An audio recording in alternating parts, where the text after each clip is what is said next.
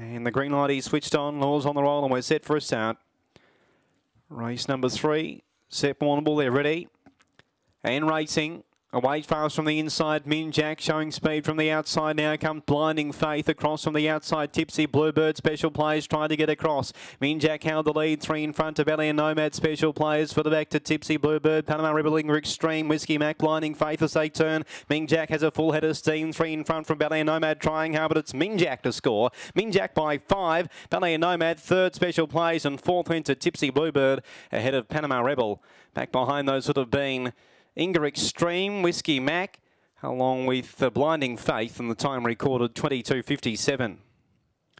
So the favourite Too Good Min Jack, number 2 for Jason Sharp and Terry Bailey. 2 beats 1, 8 and 7. 2, 1, 8 and 7 on the third. 2, 1, 8 and 7, the interim numbers to race number 3.